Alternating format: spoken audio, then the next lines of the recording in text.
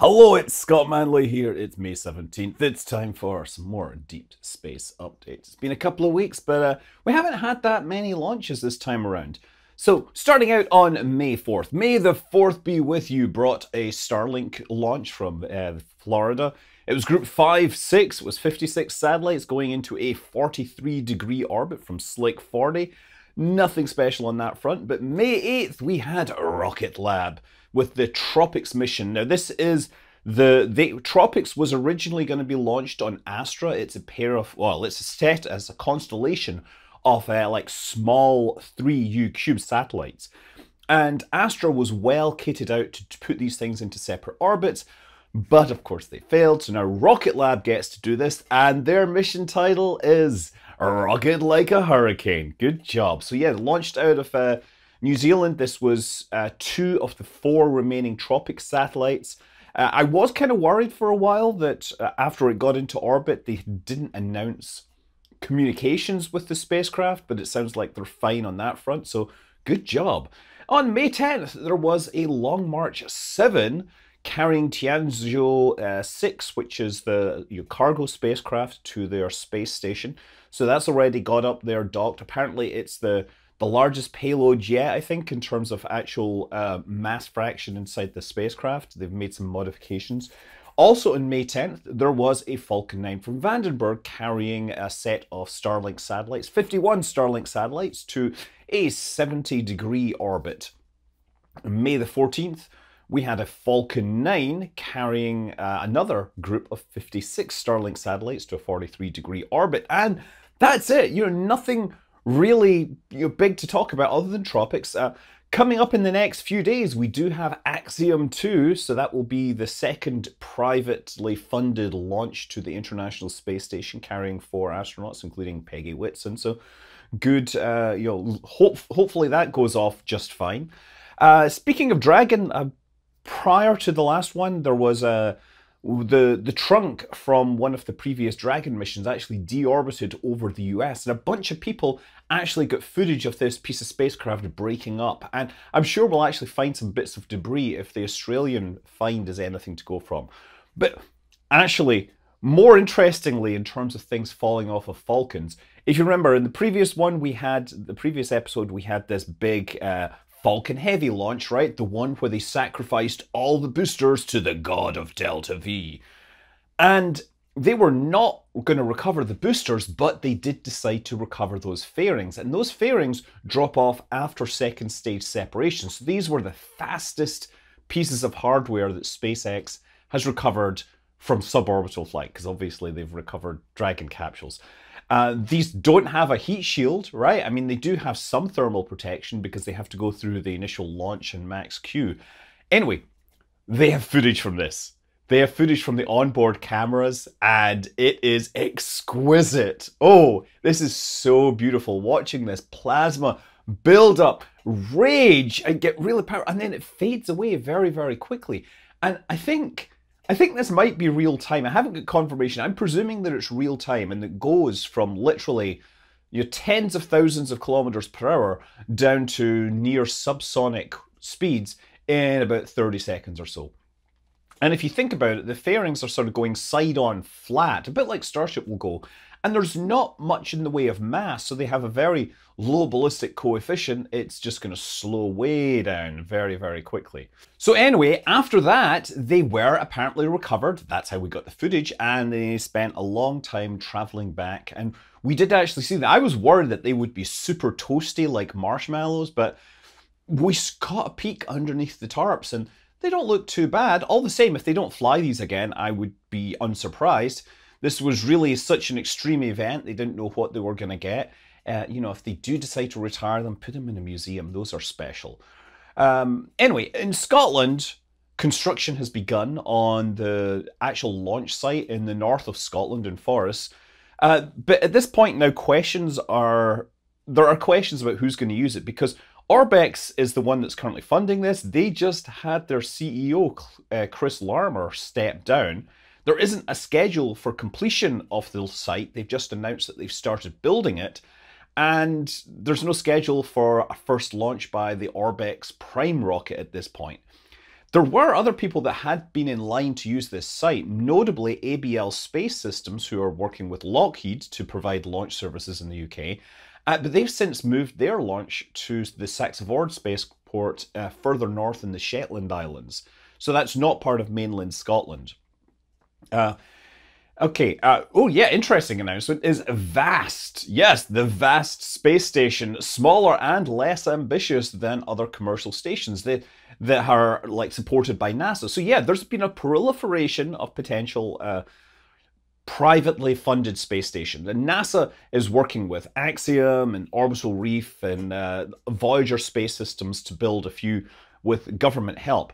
But VAST just sort of came out of nowhere and said, we're going to put a small space station in orbit by 2025. And caveats, this is a very minimal piece of hardware by the looks of things. They have big plans, but they have a minimal viable product for this, which looks like a pressure vessel with some attitude control power docking hardware.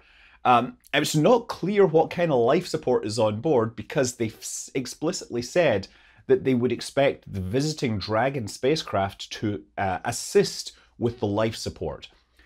So what this is it's like a camper trailer in space for your Dragon. They can go up, get inside, the people have a little more room to hang out, move out. It's really aimed at private astronauts, also known as space tourists.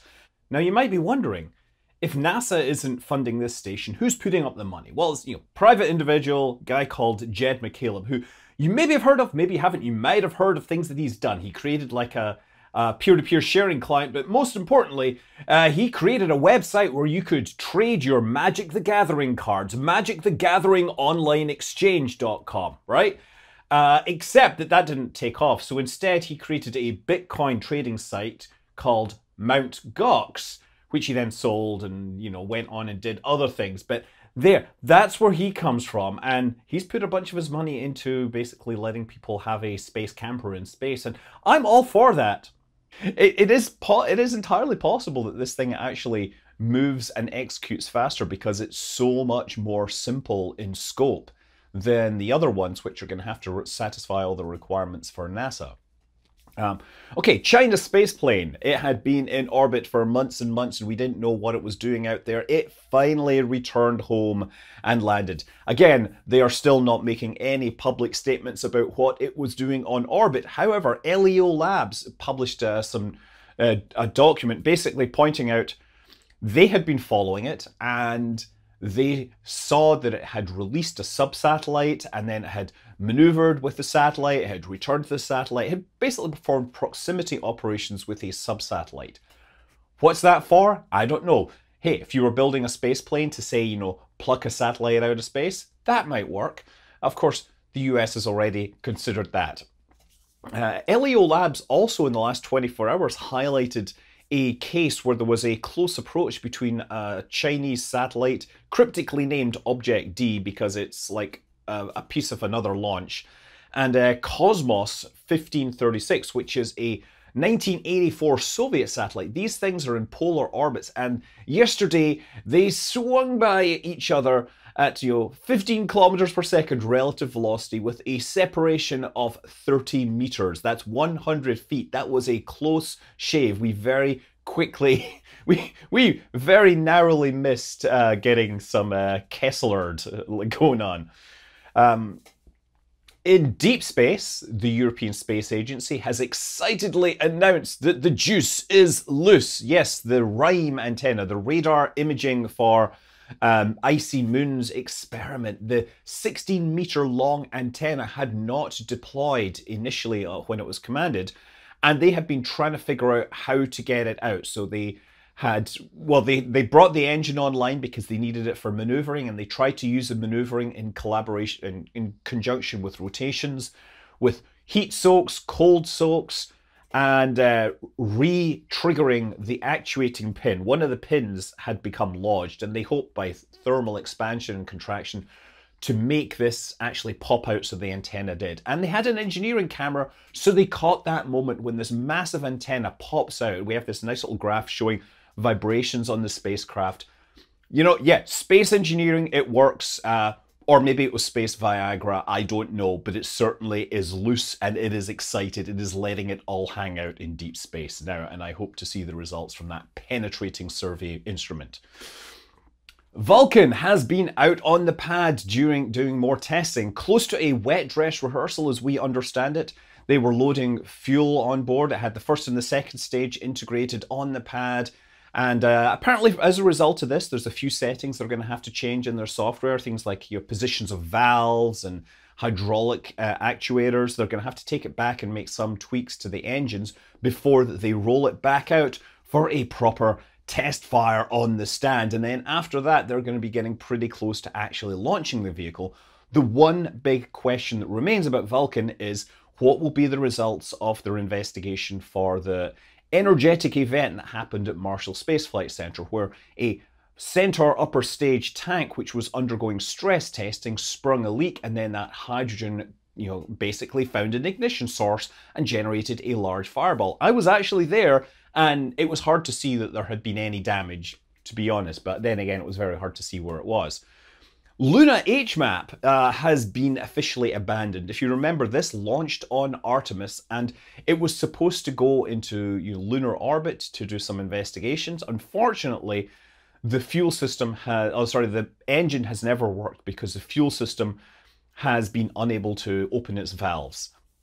So they use this iodine ion thruster from Busek, and yeah, basically their statement is that the system was never designed to sit in storage for as long as it did. This was basically, they had loaded it onto the vehicle, and then the vehicle had to go in and out, shake it all about. It sat around.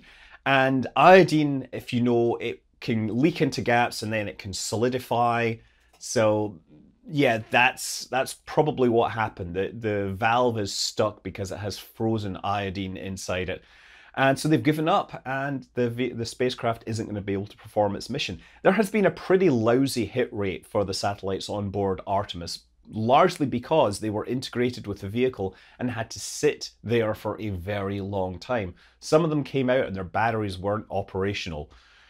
Anyway, on the other hand, Momentous, with their Vigoride spacecraft, they announced that they have successfully demonstrated a microwave electrothermal thruster using water as a propellant. So it's a rocket engine that uses water, and it uses a lot of electricity. It heats up the water to steam, but actually super hot steam inside a microwave cavity, and that shoots out. They get pretty good specific impulses out of this thing, and it doesn't, so they get better thrust than using an ion engine, lower specific impulses for about the same power. It's a nice little technology, and of course water is nice because it's cheap and, well, very non-toxic given that I am 80% water. And finally, Kathy Lueders, who left NASA earlier this month, or at the start of this month, is basically saying she's going to be working at SpaceX. She is going to be working at Starbase in Texas on how to integrate, how to make the human landing system and other stuff human rated. That's going to be her stuff. She is going to be reporting directly to Gwynne Shotwell, and I mean, this is an interesting turnaround, of course, because she was there when HLS was signed. So yeah, good luck, Kathy. We're all hoping that we will actually get Artemis on the moon before the end of the decade. I'm Scott Manley. Fly safe.